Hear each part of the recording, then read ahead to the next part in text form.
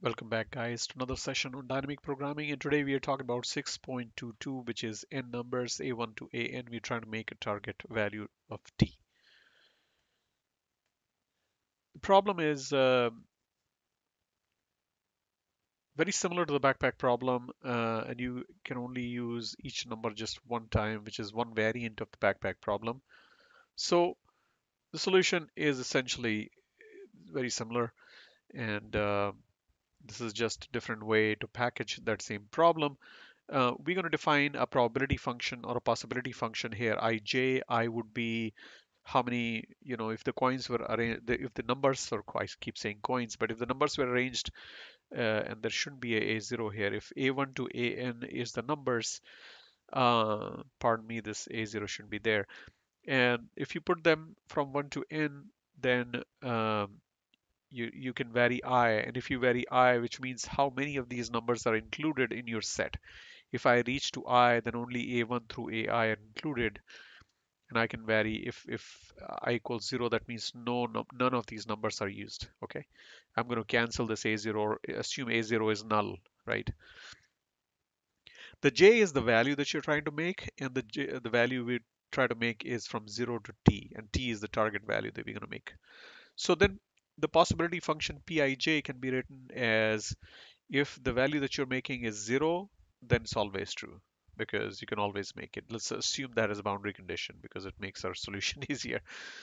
0, 0 is also true, but if you want to, with no coins, if you try to make any non-zero value, if target value is non-zero and you try to make it with null set of numbers or coins or whatever, you cannot make it. It's false, right? So keep that in mind.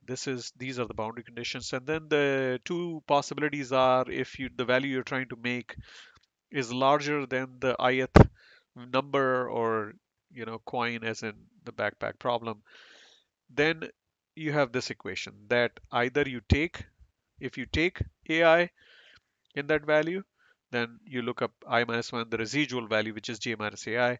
Or if you don't take it, you don't have to take it. The interesting thing is that even if AI fits in there, you don't have to take it. You might take a different route. And if I minus 1 uh, set of numbers can be taken and the full value can be taken from the previous stage, that's fine too. So you have to OR these two values in this case. And spend a few moments here because this will trip you up. So so these are the two possibilities where you can come from and you OR them, and that gets you the best of all possibilities. Then you look at the case where AI is large and it doesn't fit. That means you cannot take it. And if you don't take it, then I minus 1j, just like the previous one, I minus 1j is the other possibility. So these are the equations. These will basically define every square that you'll try to fill in this. So let's look at that next. So we fill up the boundary conditions here. When j equals 0, it's all true, right? Doesn't matter. If the value I'm trying to make is 0, then it's always possible. Let's assume that. And then if the number of coins is 0, that means that, or number of integers is 0, that means I have a null set. If you want to make any value that is non-zero with a null set, you cannot make it. So these are all false. Okay. Now let's try filling these numbers going forward from j equals 1. So if the value you're trying to make is 1, now let's start with the very first number that we have. And I just assume that that number is 5, let's say, just for the sake of example. If that number is 5, then you're going to fall under, the j is 1 and 1 is less than 5. So you're going to fall in this last condition for a while. So the last condition means you just look up and copy this value. This is false. This is false. It's just going to keep copy till you reach this point.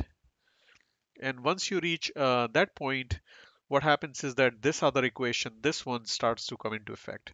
And this equation means that you have to take an OR of the one above it, which is false, or you go in the above row and go left by, the value AI.